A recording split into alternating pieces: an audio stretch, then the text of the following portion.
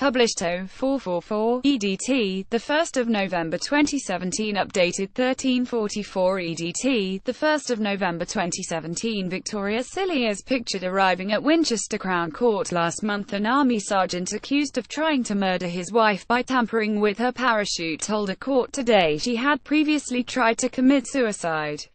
Army Sergeant Emil Cilliers, of the Royal Army Physical Training Corps, is accused of tampering with his wife Victoria's hire kit, allegedly twisting the lines of the main parachute and removing some slinks from the reserve. The 42-year-old survived spiraling to earth at high speed after she cut away her main parachute and her reserve chute failed during the jump at the Army Parachute Association in Wiltshire. But her husband told Winchester Crown Court today his wife told him she made an unsuccessful attempt on her own life when they were not together. Yesterday, Victoria Cilliers said she was very emotional when she carried out the test jump, to see if she would return to skydiving regularly after becoming a mother. But she told the jury trying her husband that, although she had made comments threatening suicide in the past, she was not attempting to take her own life when she jumped out of the plane on Easter Sunday, April 5, 2015. Victoria Cilliers pictured in a court sketch giving evidence during the murder trial of her husband Army Sergeant Emil Cilliers at Winchester Crown Court. Mrs. Cilliers, pictured arriving at court, said although she had made comments threatening suicide in the past, she was not attempting to take her own life when she jumped out of the plane on Easter Sunday, April 5, 2015. On Tuesday, Mrs. Cilliers was asked about previous comments she had made about threatening suicide as she battled a form of depression and suspicions of her husband's infidelity. Asking about her emotions on the day of the jump, Elizabeth Marsh QC, defending, said, "How were you feeling on this day?" Mrs. Cilliers replied, "Very emotional, upset, not suicidal." Ms. Marsh then asked, "Did you do anything either accidentally or intentionally to manipulate your parachute?" And the physiotherapist answered, "No." Prosecutor Michael Bowes QC said it was common ground that slinks had been removed from the parachute and she was asked by defense counsel if she had been responsible. Former Army Captain Mrs. Cilliers said, "Yes, I have been asked. No, I did not try to kill myself." Emil Cilliers, 37, pictured arriving at court earlier this week. Asked if that was her answer under oath, she replied, "I was not trying to kill myself that afternoon." Mr. Bowes also questioned her over evidence in cross-examination where she suggested she could not remember if she used a tool on the gas lever as she investigated a suspected gas leak at their home the week on March 30, 2015. Mrs. Cilliers, when asked earlier by Ms. Marsh about whether she used the tools, told the jury, "I tried to see if it was something I could fix. I cannot remember. I could have done." The court previously heard a gas engineer called to the property that day found a loose nut on a gas isolation valve in a cupboard next to the oven.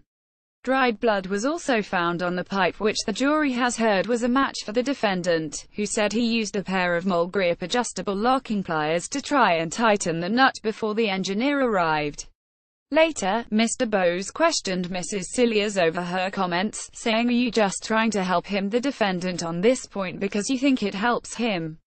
The witness replied, "No, I cannot remember. You did not use the pliers on anything, did you?" the prosecutor asked, to which the witness replied, "I don't remember." Mr. Bowes said, "I'm going to suggest you certainly did not." Mrs. Cilliers said, "You can suggest what you like." Two slinks, which attach the lines of the canopy to the rest of the rigging, were missing from one side of the parachute, the court heard, and Mrs. Cilliers and the prosecution says this means it couldn't be an accident. Skydiving instructor Mrs. Cilliers told officers that she found it odd her husband, together on their wedding day, had taken her hire parachute kit into the toilet at Netheravon Airfield, on Salisbury Plain, Wiltshire, the day before the jump, and Mr. Bowes suggested she was unlikely to have done so because she had admitted to the jury she was not good at DIY. She said, "It's not DIY. I could not see anything I could influence, so I just left it." Mr. Bowes said, "Did you wrench that nut, leaving marks on it?" "No," Mrs. Cilliers responded. Today, Cilliers' first police interview after his arrest was read out in court and jurors heard. He told officers Mrs. Cilliers tried to commit suicide before. Cilliers denied tampering with the parachute himself, removing anything from the equipment, or asking someone to interfere with the kit. Then Cilliers was asked, is it possible your wife interfered with her own parachute? He replied, I'm not going to answer that question. He was asked why and replied, I don't like to think about that. I don't think she would, but I know she had not been in the right frame of mind.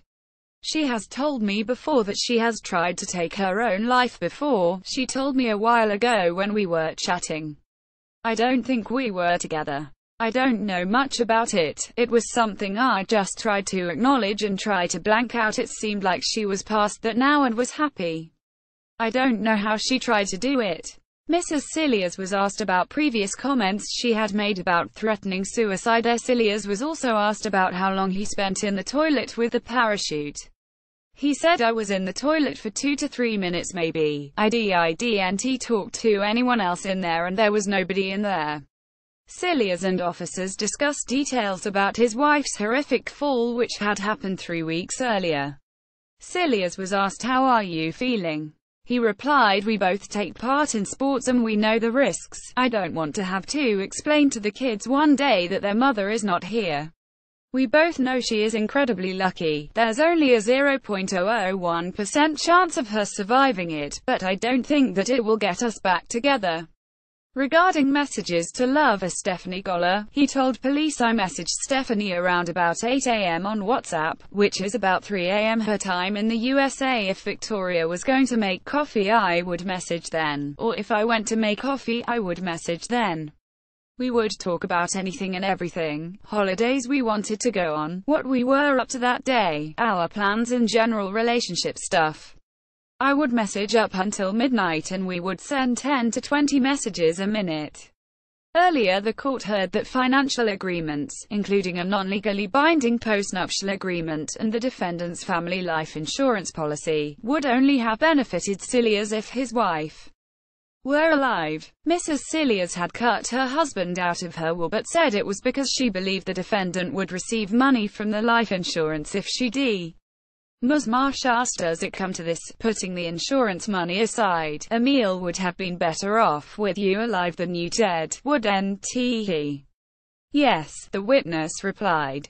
Cilliers, 37, denies 2 counts of attempted murder and a 3rd charge of damaging a gas valve recklessly endangering life. The trial continues. Sorry, we are not currently accepting comments on this article.